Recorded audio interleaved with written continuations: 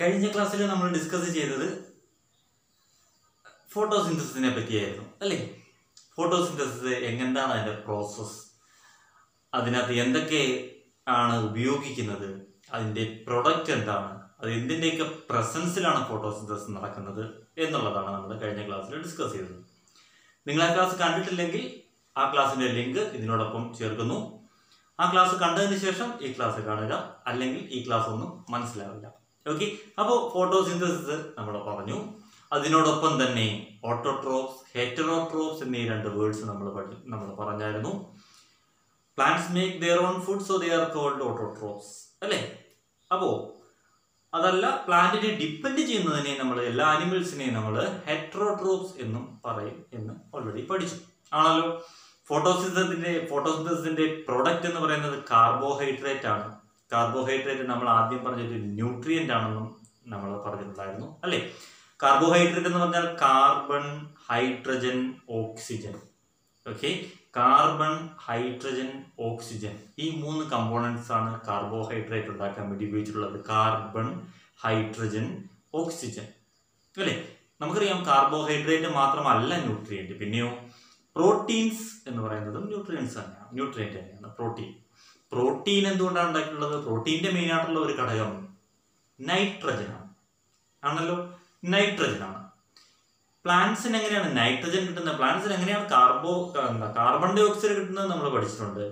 എങ്ങനെയാണ് ഓക്സിജൻ കിട്ടുന്നത് നമ്മൾ പഠിച്ചിട്ടുണ്ട് അല്ലേ? സ്റ്റൊമാറ്റോ വഴിയാണെന്ന് പഠിച്ചു. എങ്ങനെയാണ് നൈട്രജൻ കിട്ടുന്നത്? അതുകൊണ്ട് എന്താണ് നൈട്രജൻ? നൈട്രജൻ നമ്മുടെ അറ്റ്മോസ്ഫിയറിൽ ഏറ്റവും കൂടുതൽ കാണപ്പെടുന്ന ഒരു ഗ്യാസാണ്. നമ്മൾ oxygen, carbon dye oxide, hydrogen, ഇങ്ങനെയൊക്കെയുള്ള കുറേ ഗ്യാസസിൻ്റെ കാര്യം പഠിച്ചിട്ടില്ലേ? ഗ്യാസസ് നമുക്കത് കണ്ണുകൊണ്ട് കാണാൻ പറ്റില്ല അല്ലേ? അതെല്ലാം നമ്മുടെ ചുറ്റും എപ്പോഴും ഉണ്ട് നമ്മുടെ അറ്റ്മോസ്ഫിയറിൽ. അപ്പോൾ അങ്ങനെയുള്ളൊരു ഗ്യാസാണ് എന്ത്? നൈട്രജൻ. നൈട്രജന്റെ പ്രത്യേകത നമ്മുടെ അറ്റ്മോസ്ഫിയറിൽ ഏറ്റവും കൂടുതൽ, അതായത് ഏതാണ്ട് 78% നൈട്രജൻ തന്നെയാണ്. ഓക്കെ, ഈ നൈട്രജനെ പ്ലാന്റ്സിന് വളരെയധികം ആവശ്യമാണ്. കാരണം പ്രോട്ടീൻസ് ഒക്കെ ഉണ്ടാക്കാനും അതിൻ്റെ പ്ലാന്റ്സിന് മാത്രമല്ല ആനിമൽസിനും എല്ലാം നൈട്രജൻ വളരെ ഇമ്പോർട്ടൻ്റ് ആയിട്ടുള്ള ഒരു ഘടകമാണ്. പക്ഷെ ഒരു പ്രശ്നമുണ്ട്. ഈ അറ്റ്മോസ്ഫിയറിക് നൈട്രജനെ, ഈ 78%, അതായത് ഏതാണ്ട് നിറഞ്ഞു നിൽക്കുന്ന 75%-നേക്കാൾ കൂടുതൽ നിറഞ്ഞു നിൽക്കുന്ന നൈട്രജനെ ഡയറക്റ്റായിട്ട് അബ്സോർബ് ചെയ്യാൻ പ്ലാന്റിന് കഴിവില്ല. ഗ്യാസ് ആയിട്ട് ഗേഷ്യസ് ഫോമിൽ അബ്സോർബ് ചെയ്യാൻ പ്ലാന്റ്സിന് കഴിവില്ല. അപ്പോൾ പിന്നെ എന്ത് ചെയ്യും? അങ്ങനെ കഴിവുള്ള ചില ബാക്ടീരിയാസ് ഉണ്ട്, മൈക്രോബ്സ് ഉണ്ട്. ഓക്കെ, നൈട്രജൻ ഫിക്സിംഗ് ബാക്ടീരിയ അല്ലെങ്കിൽ നൈട്രജൻ അബ്സോർബിംഗ് ബാക്ടീരിയ. അതിനൊരു എക്സാമ്പിളാണ് റൈസോബിയം. റൈസോബിയം എന്ന് പറയുന്ന ബാക്ടീരിയ പോലെയുള്ള ചില നൈട്രജൻ അബ്സോർബിംഗ് ബാക്ടീരിയ ഇതെന്ത് ചെയ്യും? ഇത് സോയിലിൽ കാണും, അല്ലെങ്കിൽ ചില പ്ലാന്റ്സിന്റെ, എല്ലാ പ്ലാന്റ്സിന്റെ അല്ല, ചില പ്ലാന്റ്സിന്റെ അതായത് പയറിന്റെ വർഗത്തിൽപ്പെട്ട ചില പ്ലാന്റ്സിന്റെ റൂട്ടിൽ ഇത് കാണാൻ പറ്റും. ഈ പയർ ചെടി പുഴുത് നോക്കിയിട്ടുണ്ടോ? നോക്കിയിട്ടില്ലെങ്കിൽ നോക്കുക, പയർ ചെടി പുഴുത് നോക്കുക. അതിന്റെ റൂട്ട്സിൽ നിറച്ച് ചെറിയ ഈ ഗോളങ്ങളായിട്ട്, ഉരുളകളായിട്ട് അതിനകത്ത് കാണാൻ പറ്റും. ചെറിയ തടിപ്പുകളായിട്ട് അതിനകത്ത് കാണാൻ പറ്റും. ഓക്കെ, അപ്പോൾ ഇതിനകത്ത് എന്തുണ്ട്? നൈട്രജൻ ഫിക്സിംഗ് റൈസോബിയം ഉണ്ട്. ഓക്കെ, ആ ബാക്ടീരിയ ഉണ്ട്. ഇതൊരു ഫ്രണ്ട്ലി മൈക്രോബാണ്. അതെന്ത് ചെയ്യും? അറ്റ്മോസ്ഫിയറിലെ നൈട്രജനെ പ്ലാന്റിന് അബ്സോർബ് ചെയ്യാൻ പറ്റുന്ന രീതിയിലേക്ക് കൺവേർട്ട് ചെയ്ത് സോയിലിൽ ലയിപ്പിക്കും. ഓക്കെ, പ്ലാന്റ്സിന് അബ്സോർബ് ചെയ്യാൻ പറ്റുന്ന രീതിയിലേക്ക് നൈട്രജന്റെ സോൾട്ടുകളായിട്ടും മറ്റും ഇത് സോയിലിലേക്ക് ലയിപ്പിക്കും. അങ്ങനെ സോയിലിലേക്ക് ലയിച്ചു കഴിയുമ്പോൾ അതിനെ ഡയറക്റ്റായിട്ട് വളരെ പെട്ടെന്ന് പ്ലാന്റ്സിന് അബ്സോർബ് ചെയ്യാൻ പറ്റും. അങ്ങനെയാണ് പ്ലാന്റ്സിന് നാച്ചുറലി നൈട്രജനെ കിട്ടുന്നത്. ഓക്കെ, നാച്ചുറൽ മെത്തേഡ് ആണ്. നൈട്രജൻ വളരെ ഇമ്പോർട്ടൻ്റ് ആണ്. Atmospheric നൈട്രജനെ plants cannot absorb the atmospheric nitrogen, but atmosphere contain about 78% of nitrogen അല്ലേ? അപ്പോൾ എന്ത് ചെയ്യും? അവിടെയാണ് റൈസോബിയത്തിന്റെ പ്രസക്തി. റൈസോബിയം നൈട്രജൻ ഫിക്സിംഗ് ബാക്ടീരിയ ആണ്. അത് നൈട്രജനെ അബ്സോർബ് ചെയ്ത് ചില പ്ലാന്റ്സിന്റെ റൂട്ടിൽ സ്റ്റോർ ചെയ്യും, സോയിലിൽ സ്റ്റോർ ചെയ്യാറുണ്ട്. അതിനെ പെട്ടെന്ന് തന്നെ എന്ത് ചെയ്യാൻ പറ്റും? പ്ലാന്റ്സിനെ അബ്സോർബ് ചെയ്യാൻ പറ്റും. അപ്പോൾ പീ പ്ലാന്റ്സ് ഒക്കെ ഇനി മുതൽ ശ്രദ്ധിക്കുക. പയർ ചെടിയൊക്കെ വീട്ടിലുണ്ടെങ്കിൽ അത് എല്ലാം കായ്ച്ചു കഴിയുമ്പോൾ അതിനെ പുഴുത് കളയാതെ അതിന്റെ സ്റ്റെം കട്ട് ചെയ്ത് കളയുക. കാരണം ഇതിന്റെ റൂട്ട്സിനകത്ത് നിറച്ച് നമുക്കറിയാം നൈട്രജനെ സ്റ്റോർ ചെയ്ത് വെച്ചിട്ടുണ്ടാവും. ഈ നൈട്രജൻ ഈ പ്ലാന്റ് അഴുകി കഴിയുമ്പോൾ സോയിലിലേക്ക് അങ്ങ് ചേർന്നോളും. അത് നല്ല ഒരു മാനുവറാണ് അല്ലേ? നൈട്രജന്റെ അളവ് സോയിലിൽ കൂട്ടാൻ അത് കാരണമാകും. നമ്മൾ വലിച്ചു പൊഴുത് കത്തിച്ച് പറഞ്ഞാൽ എന്ത് പറ്റും? അതില്ലാതെയാകും. ഓക്കെ, അപ്പോൾ അത് ശ്രദ്ധിക്കുക. അപ്പോൾ നൈട്രജൻ ഫിക്സിംഗ് ബാക്ടീരിയയുടെ കാര്യം പറഞ്ഞു. അങ്ങനെയാണ് പ്ലാന്റ്സിന് നാച്ചുറലി നൈട്രജനെ കിട്ടുന്നത്. നാച്ചുറൽ അല്ലാതെ നമുക്ക് എങ്ങനെ? ഇപ്പൊ എല്ലാ പ്ലാന്റ്സും നമ്മൾ ഒരുപാട് കൃഷികൾ ചെയ്യുന്നുണ്ടല്ലേ? ഈ എല്ലാ പ്ലാന്റ്സിനുള്ള നൈട്രജനെ ഇങ്ങനെ നാച്ചുറലി റൈസോബിയം വെച്ച് നമുക്ക് ചെയ്യാൻ പറ്റില്ല. അപ്പോൾ നമ്മൾ എന്ത് ചെയ്യും? അപ്പോഴാണ് നമ്മൾ ഫെർട്ടിലൈസേഴ്സ് യൂസ് ചെയ്യുന്നത്. നൈട്രജൻ കണ്ടന്റ് കൂടുതലായിട്ടുള്ള ഫെർട്ടിലൈസേഴ്സ് യൂസ് ചെയ്യുന്നത്, വളങ്ങൾ യൂസ് ചെയ്യുന്നത്, fertilisers. Okay, chemical fertilisers use ചെയ്യും. അതിനകത്ത് ഒരുപാട് നൈട്രജന്റെ അളവ് കാണും. അപ്പോൾ അങ്ങനെ നൈട്രജന്റെ അളവ് സോയിലിൽ കീപ്പ് ചെയ്യാറുണ്ട്. ഫാർമേഴ്സ് ഒക്കെ ഫെർട്ടിലൈസർ നിങ്ങൾ കണ്ടിട്ടുണ്ടാവും, ആണല്ലോ. അത് നാച്ചുറൽ പ്രോസസ്സും ആർട്ടിഫിഷ്യൽ പ്രോസസ്സും നമ്മൾ പറഞ്ഞു. നൈട്രജൻ എങ്ങനെയാണ് റീപ്ലenish ചെയ്യുന്നത് എന്നുള്ളത്. നൈട്രജൻ മാത്രമല്ല, നമ്മുടെ സോയിലുള്ള ഒട്ടുമിക്ക ന്യൂട്രിയൻസും പ്ലാന്റ്സിന് വേണ്ടുന്ന ന്യൂട്രിയൻസും നമ്മളിങ്ങനെ തന്നെയാണ്. നാച്ചുറലി അത് ഉണ്ടാകും. പക്ഷെ നമുക്കൊരു വലിയ ക്രോപ്സ് ഒക്കെ കൾട്ടിവേഷൻ നടത്തണമെന്നുണ്ടെങ്കിൽ നമുക്ക് നാച്ചുറലി ഉള്ള ന്യൂട്രിയൻസ് മാത്രം പോരാ. അത് നമ്മൾ ഫെർട്ടിലൈസറും കൂടെ ഉപയോഗിക്കാറുണ്ട് എന്ന് പറഞ്ഞതാണ്. ഓക്കെ, അപ്പോൾ ഇതൊരു ടൈപ്പ്. ഇനി നമുക്ക് മറ്റൊരു കാര്യത്തിലേക്ക് വരാം. നൈട്രജൻ ഫിക്സിന്റെ കാര്യം കഴിഞ്ഞു. നമ്മൾ 2 ടൈപ്പിലുള്ള ന്യൂട്രീഷൻ നമ്മൾ പഠിച്ചിരുന്നു, autotrophic and ഹെറ്ററോട്രോപിക് mode of nutrition അല്ലേ? ഇനി വേറൊരു ടൈപ്പ് ഉണ്ട്. അതെന്താണെന്ന് വെച്ചാൽ കെസ്കുട്ട പോലെയുള്ള പ്ലാന്റ്സ്. ഓക്കെ, ഇതെന്താണ് ചെയ്യുന്നതെന്ന് വെച്ചാൽ, ഇതിന്റെ ഫോട്ടോ താഴെ കൊടുത്തിട്ടുണ്ട്. ഇതെന്താണ് ചെയ്യുന്നത് വെച്ചാൽ, ഇതൊരു പ്ലാന്റിന്റെ ദേഹത്തേക്ക് അങ്ങ് കയറും. ഒരു പ്ലാന്റിന്റെ മുകളിലാണ് ഇത് വളരുന്നത്. And they absorb the prepared food from the plant. അതിന് ഗ്രീൻ കളർ കാണില്ല, അതായത് ദാറ്റ് മീൻസ് ക്ലോറോഫിൽ കാണില്ല. They cannot prepare their own food. Okay, അതിന് ഫുഡ് പ്രിപ്പയർ ചെയ്യാൻ കഴിയില്ല. അപ്പോഴെന്ത് ചെയ്യും? ഇത് that absorb the prepared food from the plant. ഏത് പ്ലാന്റ്? The host plant. എന്താണ് ഹോസ്റ്റ് പ്ലാന്റ്? ഹോസ്റ്റ് പ്ലാന്റ് എന്ന് പറഞ്ഞാൽ ഇത് പിടിച്ച് നമ്മൾ ഏതെങ്കിലും ഒരു വലിയ മരം നിൽക്കുന്നു, ആ മരത്തിനെയാണ് ഹോസ്റ്റ് പ്ലാന്റ് പറയുന്നത്. ഇത് കയറിയിരിക്കുന്ന മരം. ഓക്കെ, ആതിഥേയൻ ഹോസ്റ്റ്, അതായത് ആ കയറിയിരിക്കുന്ന വലിയ മരം. ആ മരത്തിനെ നശിപ്പിച്ചു കളയും. കാരണം അതിനകത്തുനിന്ന് പ്രിപ്പയർഡ് ഫുഡിനെ ഇത് വലിച്ചെടുക്കും. അങ്ങനെ പതിയെ ആ പ്ലാന്റ് ഉണങ്ങിപ്പോവും. കസ്കുട്ട കയറി ഇതാകുകയും ചെയ്യും. അപ്പോൾ ഇത് ഒരു മോഡ് ഓഫ് ന്യൂട്രീഷൻ ആണ്. That mode of nutrition is called parasitic nutrition. Parasites എന്ന് നമുക്ക് ഈ കസ്കുട്ടയെ വിളിക്കാം. ഓക്കെ, കാരണം ഹോസ്റ്റ് പ്ലാന്റിൽ നിന്ന് അബ്സോർബ് ചെയ്യുന്നതുകൊണ്ടാണ് നമ്മൾ പാരസൈറ്റ്സ് എന്ന് വിളിക്കുന്നത്. ആ മോഡ് ഓഫ് ന്യൂട്രീഷനെ നമ്മൾ പറയുന്ന പേര് പാരസൈറ്റിക് മോഡ് ഓഫ് ന്യൂട്രീഷൻ എന്ന് പറയും. ഓക്കെ, അതുപോലെ മറ്റൊരു ടൈപ്പ് ഉണ്ട്. അത് എന്താണെന്ന് വെച്ചാൽ, നമുക്കറിയാം, ഒരു ബ്രെഡ് എടുത്തിട്ട് ഒരു ചെറിയ നനവോട് കൂടി ആ ബ്രെഡ് തുറന്നു വെച്ചേക്കാം. ഓക്കെ, തുറന്നു വെച്ചേക്കാം.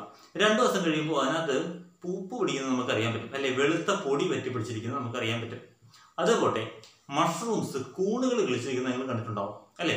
ഈ എന്താണ് പുറത്ത് കിടക്കുന്ന ലെതറിന്റെ ചെരുപ്പുകളിലോ അല്ലെങ്കിൽ ബെൽറ്റിലോ ബാഗിലോ തുണികളിലോ ഇങ്ങനെയൊക്കെ ചെറിയ പൂപ്പ് പിടിച്ചിരിക്കുന്ന, നമ്മൾ പൂപ്പ് എന്ന് പറയും വെളുത്ത നിറത്തിലുള്ള പൊടികൾ പിടിച്ചു നിൽക്കുന്നത് നമ്മൾ കണ്ടിട്ടുണ്ടാവും. അതൊരു ഓർഗാനിസമാണ്. ഓക്കെ, അതിനെ പറയുന്ന ഒരു ഫംഗസ് എന്നാണ്. ഫംഗസ് എന്ന് പറയും. ഓക്കെ, ഈ ഫംഗസിന്റെ സ്പോർസ് നമ്മുടെ അറ്റ്മോസ്ഫിയറിൽ എല്ലായിടത്തും ഉണ്ട്.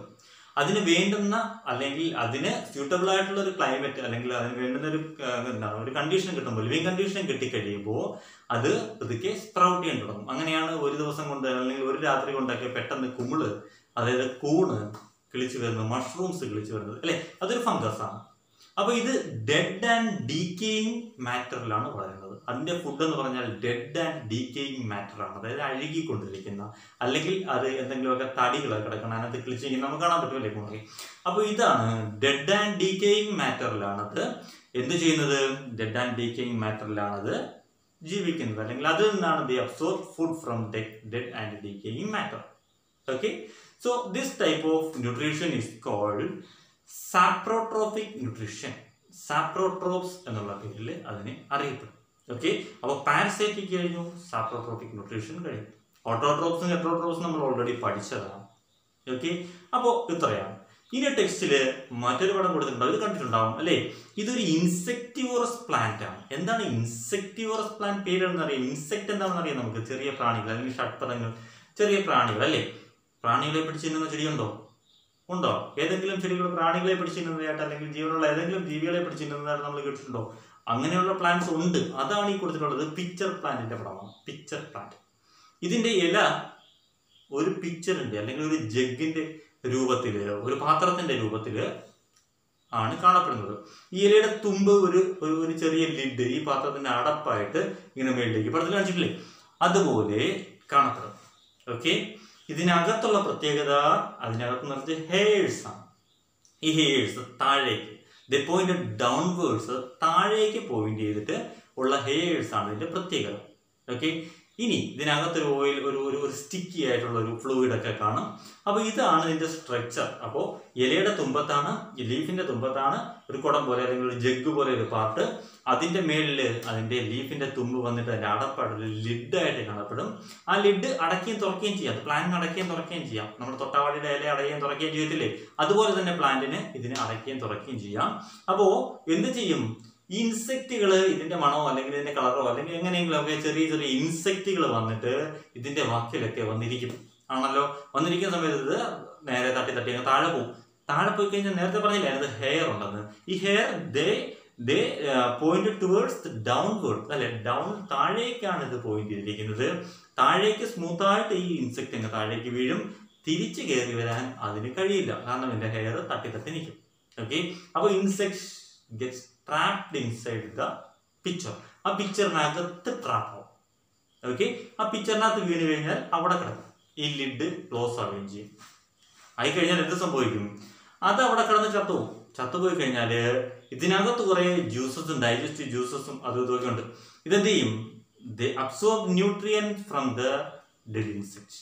പ്ലാന്റ് ഇതിന്റെ ന്യൂട്രിയൻസിനെ അബ്സോർബ് ചെയ്യും. ഓക്കെ, അതിനെ ഇൻസെക്ടിവോറസ് പ്ലാന്റ്സ് എന്ന് പറയും. ഇൻസെക്ടിവോറസ് പ്ലാന്റ്സ് എന്നാണ് ഇതിനെ പറയുന്നത്. അതിന്റെ ഫോട്ടോ ആണ് ഈ കൊടുത്തിരുന്നത്. ഓക്കെ, ഇൻസെക്ടിവോറസ് പ്ലാന്റ്സ് എന്താണെന്ന് മനസ്സിലായി കാണുമല്ലോ. ഓക്കെ, അതാണ് ഇൻസെക്ടിവോറസ് പ്ലാന്റ്സ്. ഇനി എന്തിനാണ് ഈ ഇൻസെക്ടിവോറസ് പ്ലാന്റ്സ് ഇങ്ങനെ ഇൻസെക്ടിനെ പിടിക്കുന്നത്? എന്തിനാണ്? അതിന് സോയിലിൽ നിന്ന് കുറെ ന്യൂട്രിയൻസ് കിട്ടും. അഡീഷണൽ ആയിട്ട് കുറെ മിനറൽസും കുറെ ന്യൂട്രിയൻസും വേണ്ടി വരുമ്പോഴാണ് ഈ പ്ലാന്റ്സ് ഇങ്ങനെ ഒരു അഡാപ്റ്റേഷൻ അല്ലെങ്കിൽ ഇങ്ങനെ ഒരു ഫെസിലിറ്റി അതിന് ഉള്ളത്. ഓക്കെ, അതിന് അഡീഷണൽ ആയിട്ട് കുറേയേറെ ന്യൂട്രിയൻസും കുറേയേറെ മിനറൽസും ഒക്കെ ഈ ഇൻസെക്ടിന്റെ ബോഡിയിൽ നിന്ന് അതിന് കിട്ടും. അത് ഒരു മോഡ് ഓഫ് ന്യൂട്രീഷൻ ആണ്. ഓക്കെ, അപ്പോൾ പാരസൈറ്റിക് പറഞ്ഞു, സാപ്രോട്രോഫിക് പറഞ്ഞു. ഇപ്പൊ നമ്മൾ ഇൻസെക്ടിവോറസ് പ്ലാന്റ്സിന്റെ കാര്യവും പറഞ്ഞു കഴിഞ്ഞു. ആണല്ലോ, ഇപ്പൊ ഏതാണ്ട് ഈ ചാപ്റ്ററിന്റെ അവസാന ഭാഗത്തേക്ക് നമ്മൾ എത്തിയിട്ടുണ്ട്. കൂട്ടുകാരെ, നിങ്ങൾ സിംബയോസിസ് എന്ന് കേട്ടിട്ടുണ്ടോ? സിംബയോസിസ് എന്ന് പറഞ്ഞാൽ രണ്ട് ഓർഗാനിസം വ്യത്യസ്തമായിട്ടുള്ള രണ്ട് organisms they leave with a mutual interaction. രണ്ടുപേരും ഒരുമിച്ച് ജീവിക്കുന്നു. ഓക്കെ, അങ്ങോട്ടും ഇങ്ങോട്ടും പാരവയ്ക്കാതെ സഹായിച്ച് ജീവിക്കുന്നു. ചില ഫംഗസും ആൽഗയും ചേർന്ന ലൈക്കൺസ് എന്ന് പറയുന്ന ഒരു ഓർഗാനിസം. അതിനകത്തൊരു ഫംഗസും കാണും, ഒരു ആൽഗയും കാണും, അല്ലെ? ഒരു ഫംഗസും കാണും, ഒരു ആൽഗയും കാണും. അപ്പോൾ എന്ത് ചെയ്യും? ഈ ആൽഗയെ ഇതിന് വേണ്ടുന്ന ഫോട്ടോസിന്തസിസ് നടത്തും. ഫംഗസ് അതിന് വേണ്ടുന്ന ന്യൂട്രിയൻസിനെ കൊടുക്കും. ഓക്കെ, അങ്ങോട്ടും ഇങ്ങോട്ടും ഷെൽട്ടറും ഫുഡും അങ്ങോട്ടും ഇങ്ങോട്ടും ഷെയർ ചെയ്യും. അതിനെ സിംബയോസിസ് എന്ന് പറയും. സിംബയോസിസ് ഒരു മ്യൂച്വൽ ഇന്ററാക്ഷൻ ആണ്, അങ്ങോട്ടും ഇങ്ങോട്ടും ഉള്ള ഇന്ററാക്ഷൻ. നേരത്തെ നമ്മൾ പറഞ്ഞില്ലേ റൈസോബിയവും പീ പ്ലാന്റും. പീ പ്ലാന്റിന്റെ വേരിന്റെ അകത്ത്, റൂട്ടിന്റെ അകത്തായിട്ട് റൈസോബിയം കാണും. അപ്പൊ റൈസോബിയത്തിന് വേണ്ടുന്ന ഫുഡും ഷെൽട്ടറും എല്ലാം പീ പ്ലാന്റ് കൊടുക്കും. പീ പ്ലാന്റിന് വേണ്ടുന്ന നൈട്രജനെ റൈസോബിയം കൊടുക്കും. അങ്ങോട്ടും ഇങ്ങോട്ടുമുള്ള ഒരു മ്യൂച്വൽ ഇന്ററാക്ഷൻ ആണ് അവിടെ വരുന്നത്. ദാറ്റ് ഈസ് കോൾഡ് സിംബയോസിസ് എന്ന് പറയും. ഓക്കെ, ലൈക്കൺസ് ഒരു എക്സാമ്പിൾ ആണ്. അതിനകത്തൊരു ഫംഗസ് ഒരു ആൽഗയും കാണും. അതുപോലെ തന്നെ പീ പ്ലാന്റും റൈസോബിയവും അതിന് എക്സാമ്പിൾ ആണ്. മനസ്സിലായി കാണുമല്ലോ. അപ്പൊ എന്താണ് സിംബയോസിസ് എന്നും മനസ്സിലായിട്ടുണ്ടാവും. ഓക്കെ, ഇതോടുകൂടി ഈ ചാപ്റ്ററിന്റെ മെയിൻ പോയിന്റ്സ് എല്ലാം നമ്മൾ കവർ ചെയ്ത് കഴിഞ്ഞു. ഓക്കെ, അപ്പോൾ നിങ്ങൾക്ക് ഇത് മനസ്സിലായി കാണും, നല്ലതുപോലെ മനസ്സിലായി കാണും എന്ന് വിശ്വസിക്കുന്നു. വളരെ സിമ്പിൾ ആയിട്ടുള്ള ലാംഗ്വേജിലാണ് പറഞ്ഞത്. ടെക്സ്റ്റിലുള്ള ഡെഫിനിഷൻസ് എല്ലാം കൃത്യമായിട്ട് പഠിക്കുക. വൺ വേർഡ് ക്വസ്റ്റ്യൻസ് കൃത്യമായിട്ട് പഠിക്കുക. ഏതെങ്കിലും ക്വസ്റ്റ്യൻസിൻ്റെ വൺ വേർഡ് ക്വസ്റ്റ്യൻസോ അല്ലെങ്കിൽ ഏതെങ്കിലും വലിയ ക്വസ്റ്റ്യൻ ആൻസറോ എന്തെങ്കിലും അറിയാതെയോ എന്തെങ്കിലും ഡൗട്ടോ ഉണ്ടെങ്കിൽ താഴെ കാണുന്ന വാട്സപ്പ് നമ്പറിലേക്ക് ഒരു സംശയം വേണ്ട, ഒരു പേടിയും വേണ്ട, ഒന്നും വേണ്ട, ഒരു മെസ്സേജ് അയച്ചേക്കുക. നിങ്ങളെ സപ്പോർട്ട് ചെയ്യാൻ വേണ്ടി 24/7 ഞാൻ അവൈലബിൾ ആയിരിക്കും.